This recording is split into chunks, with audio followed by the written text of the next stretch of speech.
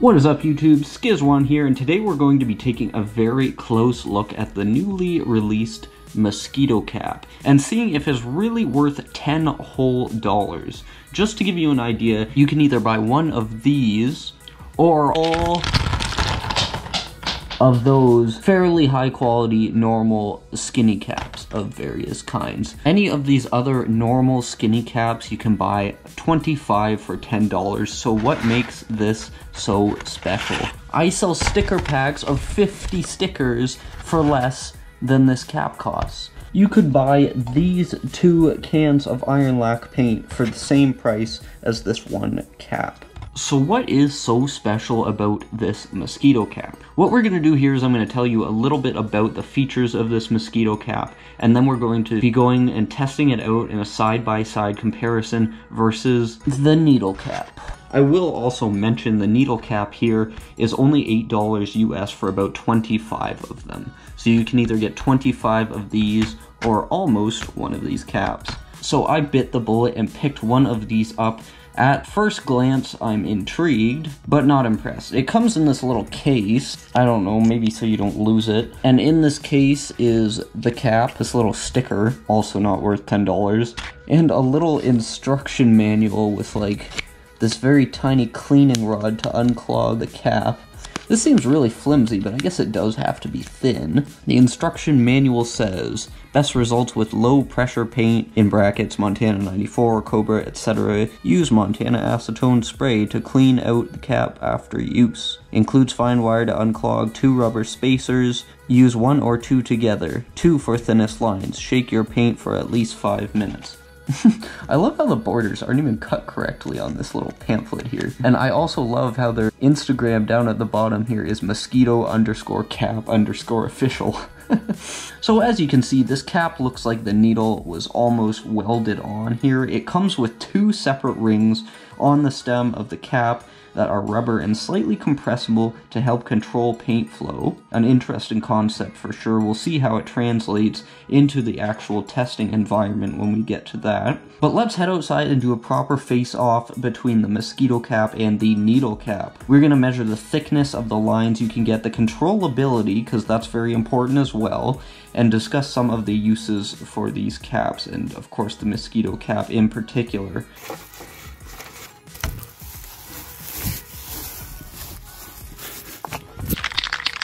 Okay, so I buffed out a nice wall here for us to, you know, just use as a little bit of a testing area. What we're gonna do here is, first we're gonna get this can started up. After that, we're just gonna do a couple lines with a normal vegan outliner. This is like a German outliner, basically. We want to have those lines down just to compare what a normal skinny cap line would look like. Of course, after that, we're gonna see what a needle cap can do. And then after we have those lines down for reference, of course, we will pull out the mosquito cap, give it a good test, see what we can do with it, what this cap might be good for, and ultimately if it is actually worth the huge price tag that you pay, that $10 just for this one singular cap, roughly 25 times more than any other cap you can buy.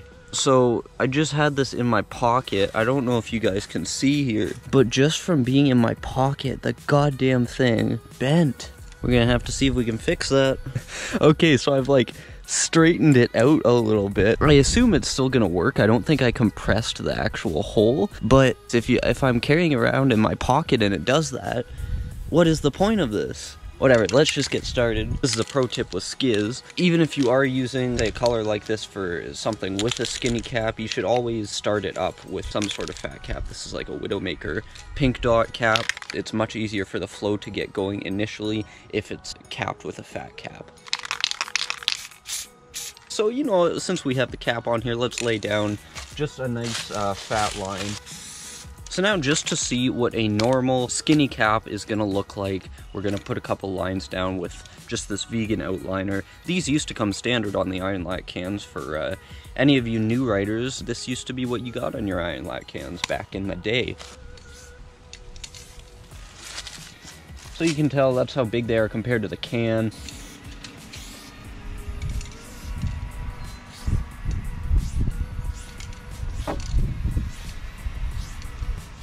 So just with a normal skinny cap, you can get some very detailed work. Any writer with great can control will be very happy using a normal skinny cap on any day. It doesn't really limit you in any way in terms of detail. Again, if you do have that great can control, you will be able to get lots of detailed work with a normal skinny cap. So let's see how this compares to a needle cap now. By the way, I forgot to mention the reason I'm using an iron lac can is because it does technically say it's a variable pressure can. Iron lac is sort of one of those in-between ones. It's not low pressure, it's not high pressure. Given our recent experience with this being a piece of garbage and bending, I will say a plus for the needle cap over the mosquito cap is that it has this nice plastic tube, which you're not going to break. It's a little bit thicker. But now right beside the vegan outliner, we're going to try a couple lines out with this.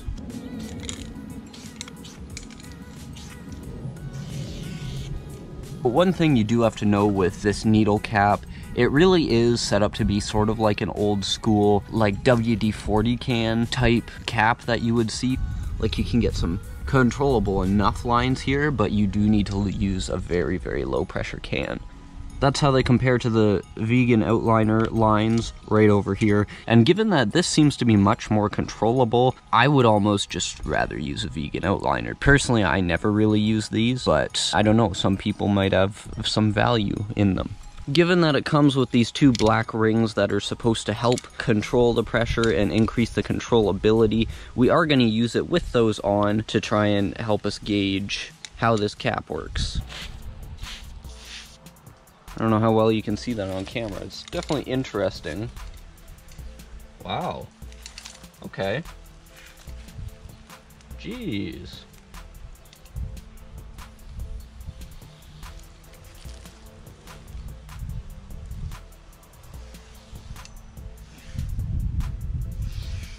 Okay, you know what? I know it's a little late in the video, but I might be changing my tune a little bit with this cap. As you can see, this is very impressive. Like these here are the first lines I laid down with it.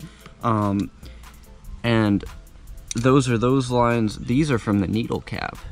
And that's a massive, massive difference. And to be honest, I think the two inner rings on this are perfect for this kind of can. Maybe if I was using an even more low pressure can like Cobra they mentioned, then I would only use maybe one of the rings or none of the rings. But really, this is great. Like, what I like most about this is you can see there's these nice hard edges. There isn't a lot of fray on the cap. Not like down here with the needle cap, you're getting a lot of excess spray deviating from the actual path of the line here. It's very misty on the edges. With the mosquito cap here, this is actually incredibly impressive. Like, look at that. That's really nice. You gotta be consistent with the pressure, that's gonna happen, which is actually slightly harder than normal, just because of those rings being on there. But hey, it's just something to get used to, really. I'm enjoying playing around with this. Let's put a few more lines down, just to see what else we can learn.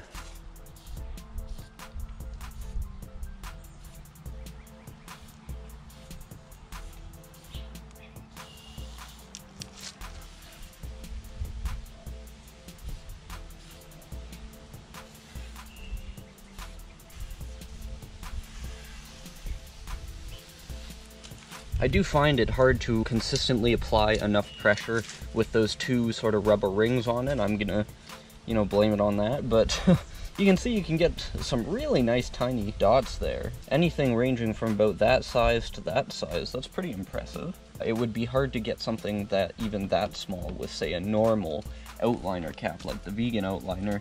Something like that would be, if you did the whole thing where you tilt the can really close, you might be able to do something like that, but it would definitely be hard.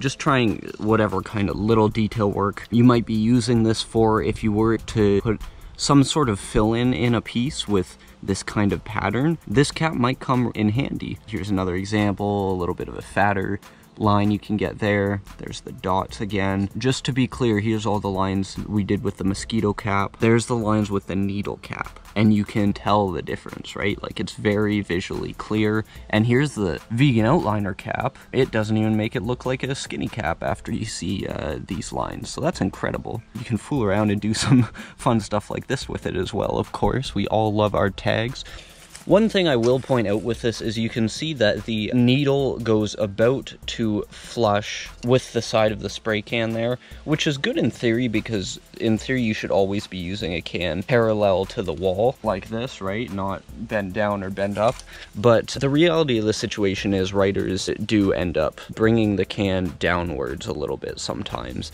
And that is what is also going to cause a lot of the bend here. This is not a problem I foresaw before actually doing it, but a couple times, you know, just on downward strokes, it's not natural to go down like that. It is something you do to bring the can down a little bit, and that is going to cause a collision between the needle and the surface you're writing on, causing the bendage here. So if the bendage didn't happen in my pocket carrying this around, it actually would have happened anyway on the wall here. So now comes the time for me to actually answer the question, are these mosquito caps actually worth $10 for a single cap when you can buy either of these other two in a pack of 25 for the same price?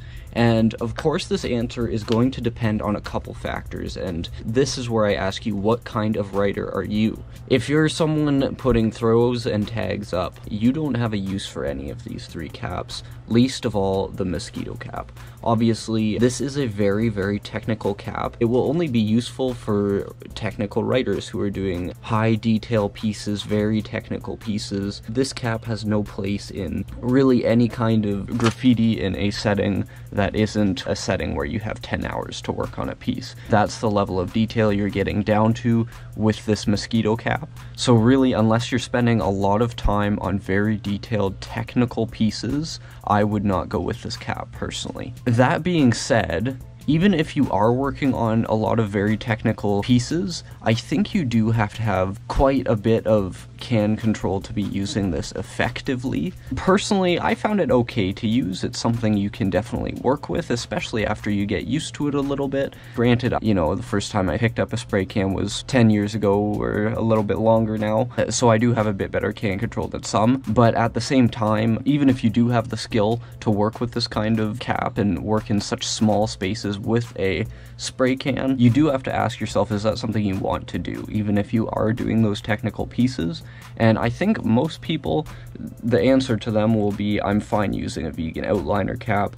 You can get any other kind of skinny cap as well that sprays about the same thickness lines, or maybe slightly thinner and is a little more consistent than this one. This isn't the highest quality outliner cap you can get, but I would say most people are fine using this kind of cap. I would say if you're looking at these needle caps, you know, just throw them away. They're actually pretty garbage. You saw how the output looked, and it's just sort of vomiting paint out. So the needle cap for me, even as someone who likes doing a lot of technical pieces, the needle cap has no place in my everyday graffiti. I would much rather use this cap over a needle cap any day, and I would much rather pay $10 for one of these caps than pay $10 for 25 needle caps. Would I rather pay $10 for one of these instead of $10 for 25 of these? That's where it's a little bit questionable, and I say you really have to look at what kind of graffiti you're doing. This cap is worth $10 if you're gonna use it and if you have the skill to use it, but it's not worth anything if you're trying to use it for something that it's not meant to be used for. And I mean, yeah, it comes with a little unclogging thing and it comes with a little sticker, but nobody is gonna buy this cap for either of those things. You can get a 5-cent sticker for 5 cents somewhere else, right? So at the end of the day, I do have to say this is a cap that has a lot of potential, and I would enjoy using it in a certain environment. $10 is a little steep.